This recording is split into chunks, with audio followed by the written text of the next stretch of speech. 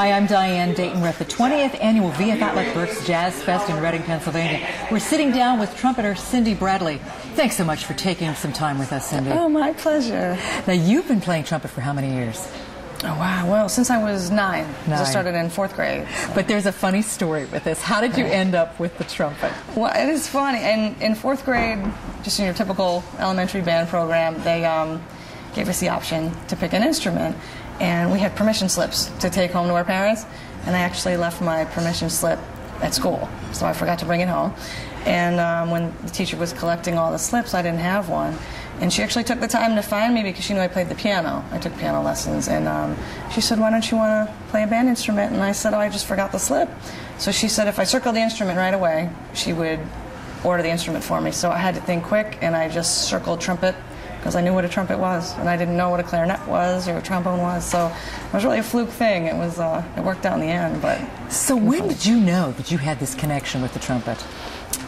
It took a couple of years, probably more when I was about 12, 13, and I started playing in a group outside of school that played all jazz and big band music, and I really fell in love with jazz trumpet and that type of sound. So when I was almost a teenager. Okay. Well, you have your first CD out, Bloom. Yeah. It is wonderful. Oh, thank you. So tell me how that came about. Oh, wow. It was actually a dream come true. I was looking for a record deal for probably 10 years. And it was really hard to find a label that would sign a brand new artist that didn't have a following because it's a big risk. And Trippin' in Rhythm is the label that actually signed me and gave me a shot. And they hooked me up with Michael Broning to produce it, who's a Grammy Award-winning producer. He did George Benson's CDs and Marian's stuff. And so they just got me the best possible team, the greatest musicians, and, you know, that Bloom came out of it, so it's great. It all came together, didn't it? It all came together, and that's what we called it, Bloom, because it really gave me a chance to just develop as an artist. Yeah, and I think we're going to see so much more of you. I really do. The CD is just wonderful. Thanks. You love performing, and boy, tonight you're going to be playing with Brian Bromberg. Right. Tell me about this.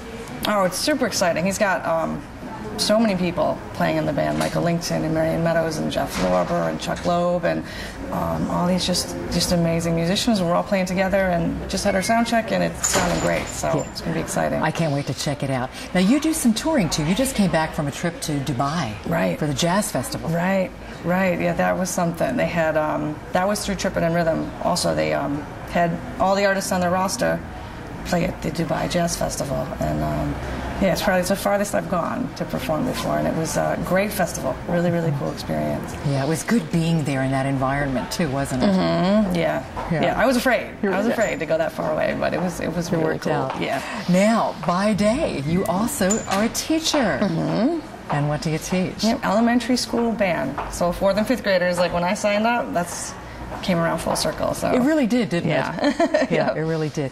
The trumpet is a very physical instrument. Yeah. So there's a lot involved with playing this. Right. Tell me more. What is that like? Well, kids always say to me, "I want to play the trumpet because it only has 3 buttons, so it can only play 3 notes. It must be easy." But it's actually most of the notes are produced with your lips, with the muscles in your mouth, and so there's a lot of muscle building that goes into it.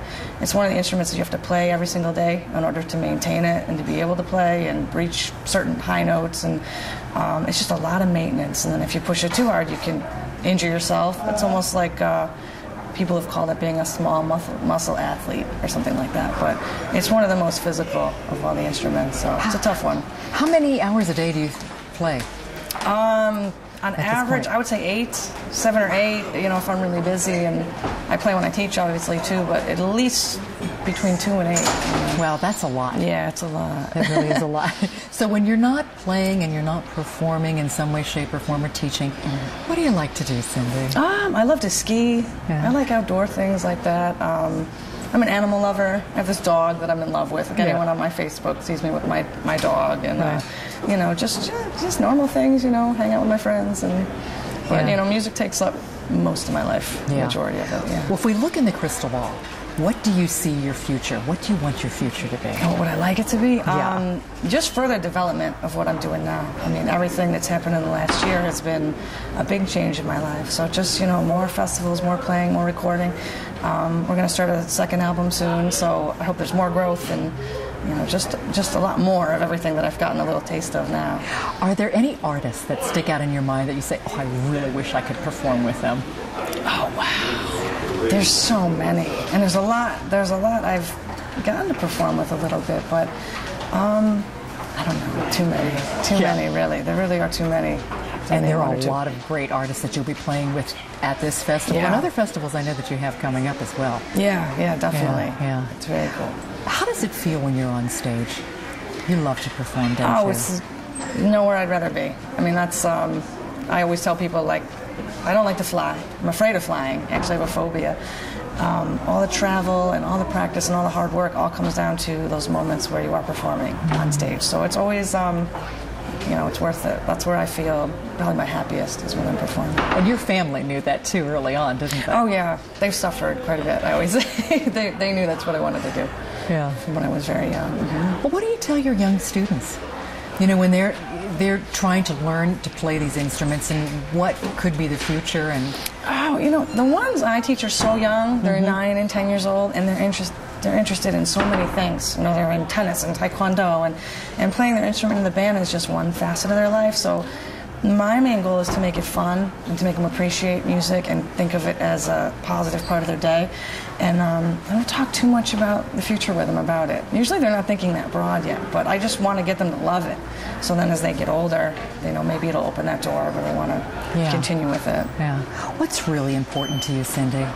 Take that any way you want. What's really important? Yeah, what's really important to you? Wow.